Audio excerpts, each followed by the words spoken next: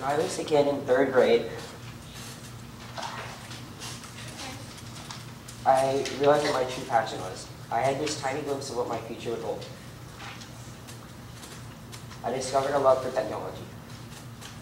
And I knew this would become one of the most important things in my life. Now, 5 years later, I'm still pursuing my passion for technology, learning more and more each day. I am great with technology and I've pushed myself to learn as much as I can.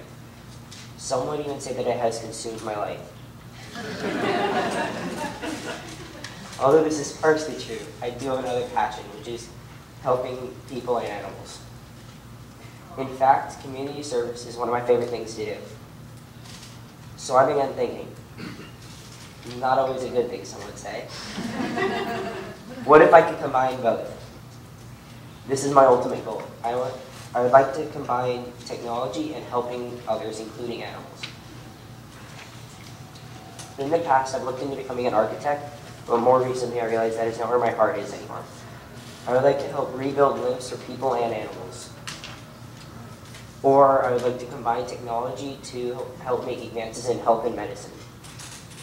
Technology's brought us a long way. We can now live longer and have a better quality of life. Isn't that great? But couldn't it be better? Technology is improving faster than ever before. We are literally speed rocketing into the age of technology.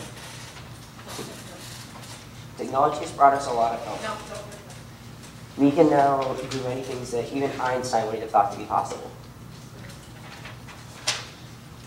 We've had medical advancements that have increased the average lifespan over double than what it was in the 1800s. For hundreds of years, the life expectancy of a human was about 40 years old. For us now, it's about middle age. We've evolved so much from then until now. There's even been a person who's lived to 122 years old. Her name's Jean Calment. Can you believe that? It's almost 100 years more in a little over a century. Let's look at some things technology's done for us. Technology's given us the ability to read brainwaves and move things with it. Soon people will be able to think of driving instead of actually having to put their foot on the pedal.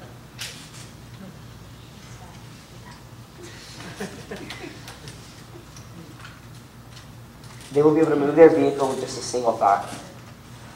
Researchers have already discovered ways where they're differently able to move, walk, and talk. And if that isn't enough for you, technology has also improved education. People will now have almost unlimited access to resources online. You can virtually learn anything online. Give me 30 seconds and I can find a video on how to fix a car. And even if I couldn't fix it myself, I can find a number online that can connect me to someone who can. People can now talk to friends and family in a matter of seconds, even if they lived on the other side of the world. Now, don't you think that's just grand?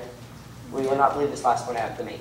I just heard this the other day. We now have the ability to get fresh water from unclean water sources. It's called the Life Straw water filter. We now have the ability to get fresh water from a muddy lake, and it'll be just as good as your sink water. If we sent this to people in Africa, the cases of typhoid fever would decrease. Typhoid fever is spread through contaminated water. There are also several more diseases that come from unclean water sources. Technology has changed billions of lives, and with the help of technology, I believe that we can bring it even further. I believe that we can extend the lives of people who are at the end of their life expectancy. I believe that we can bring back the dead before they're fully dead.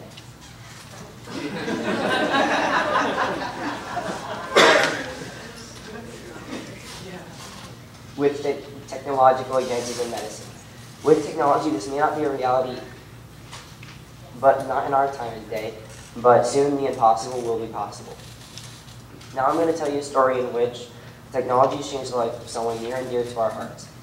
I'm going to tell you how advances in technology and people like me, a computer geek, can continue to change this boy's life.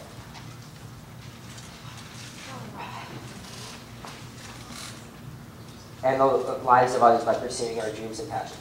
Corey Soderman, the boy behind the vision of our school, can now move around and communicate through the means of technology.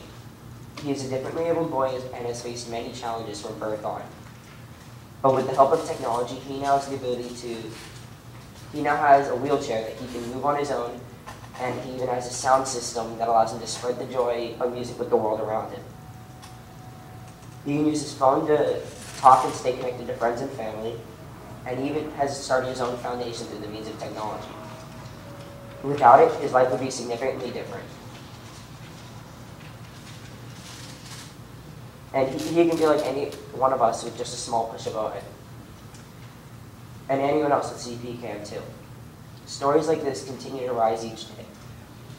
We now have bionic limbs that we can add on to our own, and who knows, maybe with just a small push of technology, we can give people who can't talk a necklace that will be a voice activator.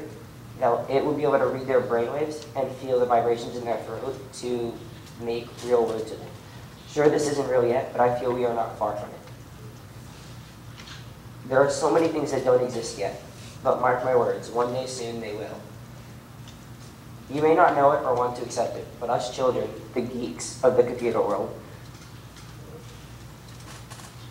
are the future, and there are some technology geniuses in here that will help create, change, and expand the knowledge and possibilities. Thank you.